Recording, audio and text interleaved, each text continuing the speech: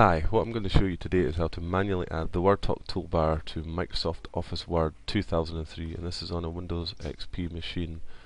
We've had a few support calls saying that WordTalk hasn't installed properly and people can't see the WordTalk toolbar in Word and where it should appear is along the toolbar here. So the first step we need to do is to go to My Computer, and we're going to copy a WordTalk file into the Microsoft Word startup folder, and I'll show you how to do that. So if you click into C drive and you scroll down to Program Files, and you're going to look for WordTalk,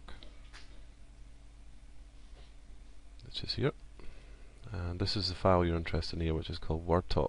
So if you right click on that and you click on Copy and then Return to your My Computer and double click again into C drive, scroll down to Documents and Settings, and you'll likely have two folders here. One will be called Administrator and the other one will be your username, which is the one you probably set your computer up with, so it probably is your own name or whatever. It could be a user, for example. So if you double click into that, and the folder we're looking for here is actually hidden at the moment, and it's most likely will be hidden on your computer too. So if you go to Tools, Folder Options, the View tab, and what you'll see is two checkboxes here, one for Do Not Show Hidden Files and one for Show Hidden Files. So you want to click on Show Hidden Files. As you can see, there's lots of the folders become unhidden now. So if you go into Application Data and Microsoft, scroll down the page to Word, and then there's the startup folder for Word.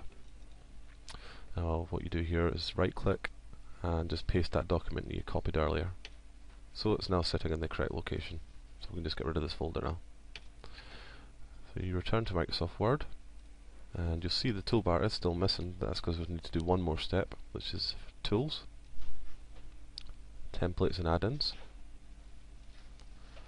And if you click on the Add button, now it may well be that you've got an icon here that says WordTalk ... and all you have to do is tick it then. But if you haven't, then you have to click on the Add button.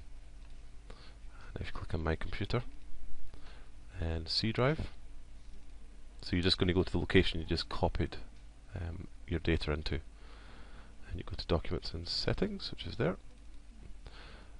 Here again, your username, Application Data, and you're going to go to Microsoft Word Startup, and then just click on that file that we copied.